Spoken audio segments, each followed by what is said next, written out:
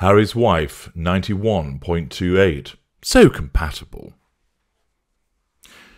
Many of you listening have been involved with narcissists. There are those also of you listening who may not have been, or quite possibly you have without realizing it. Nevertheless, it's important to understand that nobody spots us the first time around. Why? They don't know what a narcissist is, or even if they do, they fall into the trap of believing it's some kind of Patrick Bateman, self-obsessed, mirror-flexing, prostitute-shagging, drug-snorting egomaniac who only cares about how good he looks and how many women he bangs.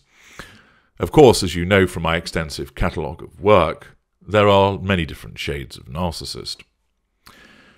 Accordingly, many people are unfamiliar with the concept of the narcissist or have a very narrow view of what one is. And when the narcissist presents, he or she, of course, does so guided by the narcissism to fit in.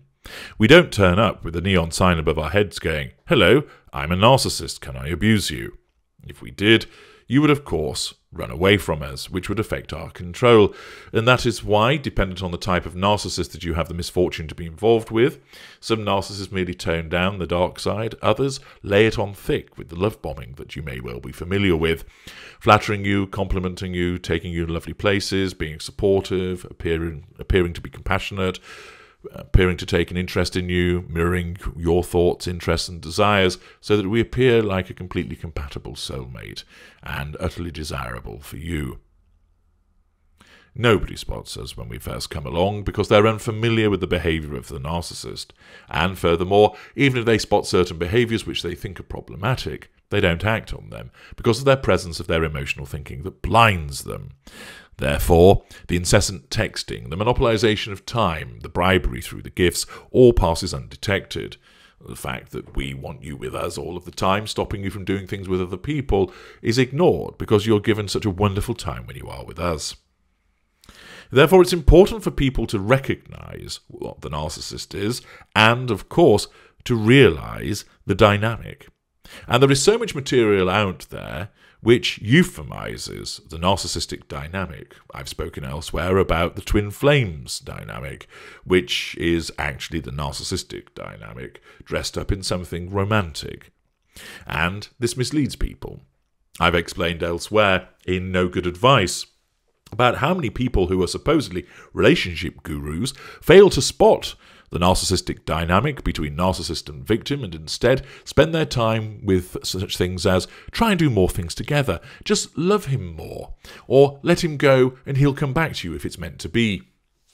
All ridiculous advice, and I've seen many times where somebody has written about their circumstances on a problem page, for instance, and it's quite clear that they're in the grip of the narcissist, but the so-called relationship counsellor or guru completely fails to pick this up.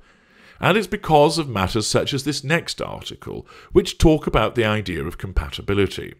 It is plain to see, and I've made it very clear through my expert analysis of the various pieces of evidence that have been put before us over the last few years, that Harry is the victim of a narcissist. Yet, The Express, by an article from Rebecca Miller, tells us as follows. Plain to see, compatibility expert on sensitive Harry's wife and reliable Harry's love match. The only thing that Harry's wife is sensitive to is a threat to her control. She has cognitive empathy, but no genuine emotional empathy. The article continues. Harry's wife and Prince Harry may not be official senior royals anymore, but having set up their family away from the British royal family, is their love going to last? A compatibility expert seems to think they are meant for one another. Harry's wife and Prince Harry first met on a blind date in July 2016, and after several years dating, they got married in 2018. Together, the couple have gone on to have 2 children, Archie, 2, and Lilibet, 6 months. But how compatible are the couple? Express.co.uk spoke to compatibility expert, whatever the fuck one of those is, and astrologer Inbal Hollingman, who studied Harry's wife and Harry's birthday and zodiac signs to give a reading. Harry's wife's birthday is August the 4th, 1981, while Prince Harry's birthday is September the 15th, 1984. Inbal said, Prince Harry has developed a reputation as the rogue royal, the outsider, the one who struggles to toe the line. But I disagree with that analysis wholeheartedly, having looked at his star chart. He was born under the sign of Virgo, which is the most organised. Well, I suppose he can put his crayons in order of colour, starting with lightest, moving through to darkest, so she might be onto something. Logical and sensible. Sign in the zodiac. So far, I don't really think that those are descriptions that applies to Harry, but let's forge on. Furthermore, he's what we'd call a triple earth, because all his three main signs, his sun sign, known as the star sign, his moon sign, and his ascendant, also known as rising sign, are all in earth signs. Ever so complicated, isn't it? She continued, with a Virgo sun, Taurus moon, and Capricorn ascendant, this prince knows exactly what he's doing. Actually, he doesn't. He doesn't know what he's doing, because he's guided by his emotional thinking. He thinks he knows what he's doing, but he doesn't know that he's ensnared by a narcissist. It's very clear that that's the case, and therefore to suggest that he knows exactly what he's doing is wrong. The article continues, he's put a lot of thought into his every move. No. He's ruled by his head, not his heart. Wrong. He's planned his life meticulously. Absolutely incorrect, and has made his choices. Indeed. And is not ever likely to change his mind, or apologise to anyone for his life choices. Well, that might alter as a consequence, of course, of intervention when emotional thinking is reduced, perhaps when he's disengaged from. If you want to understand what I see as the likely outcome between Harry's wife and Harry, as many of you have asked, just search for my videos about the future, and I go into detail there. The article continues, each one of his transitions in life, military, partying, marriage, moving, has been the result of hours of planning and scrutinising. Somehow I think getting the pink pancakes out in Las Vegas wasn't something that involved meticulous planning. Also, with the moving, that wasn't down to him. He was yanked on his chain by his handler, Harry's wife. Virgos are always meticulous and direct. Yes, he always looks meticulous, doesn't he? Looking like he's been dragged through a hedge backwards as of late. What seems illogical and even temperamental to the outside observer makes perfect sense in the Virgo's mind. Well, by the presence of emotional thinking, that may well be accurate. But the Virgo won't care, Inbal added. His beautiful wife is a Leo, and his exact opposite. Leos are strong and proud. They will easily rise over adversity, because even though sensitive and easy to crumble on the inside, they are fearless and passionate, and stand up to challenges on the outside. I suppose this has a degree of applicability, because it could be argued that Harry's wife, with her need for control, and so easily wounded, would crumble easily on the inside, but on the external presents this proud, fearless, passionate individual that stands up to challenges, i.e. threats to control. Their pride is a source of grief, because many people don't like Leos for that. But it's their most defining characteristic, and so with typical dignity they carry on. The expert said, interestingly, all of Princess Harry's wife's, when did she become a princess, main placements are very sensitive.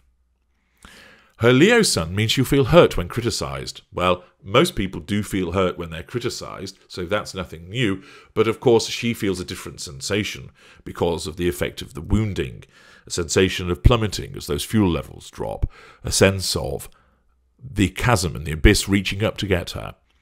Her Libra moon tells us how shocked she is when people don't side with her. Again, she's shocked because of the delusion through which she operates, nothing to do with her Libra moon. And most tellingly, her Cancer rising means she makes her decisions using her heart, not her head. Her decisions are made by her narcissism.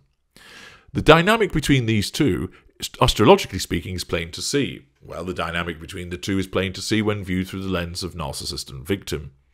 The Duchess of Sussex will feel things, express them, share her emotions with her husband, but leave the decision up to him. Absolutely not the case. She's the handler. She is the doer. He is the done to. She is the controller. She is the controlled. That's the way it works with our kind.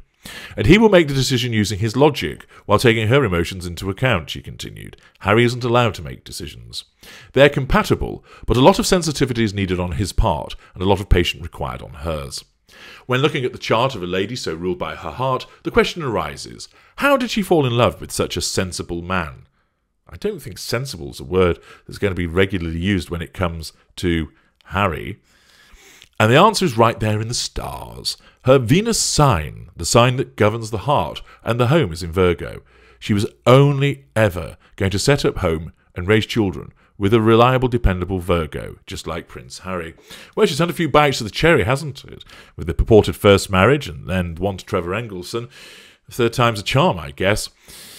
Once again, this article smacks of somebody sending some money to this so-called compatibility expert. I think possibly the bank transfer came from the Empress of Woke, and the instruction, or through the PR agency with the instruction of, well, you need to write something about the two being compatible to ensure that these rumours about Harry living in San Francisco and that she's in Montecito are completely quashed, to demonstrate that they are entirely compatible together. The fact is, there is no compatibility. She controls him through the narcissistic dynamic. She manipulates him. And this article is dangerous because it causes people to fail to see what's actually going on and causes them to believe, or at least some people, to believe the kind of tat and trite nonsense that's advanced in this article has some meaning. It clouds the issue. It fails people to see that this is a dynamic between narcissist and victim. And it's my work that enables that to be seen so clearly. And by spreading my work, you will be able to advise and educate yet more people about the behaviour of the narcissist using this prominent example of Harry's wife. I'm H.G. Tudor. Thank you for listening.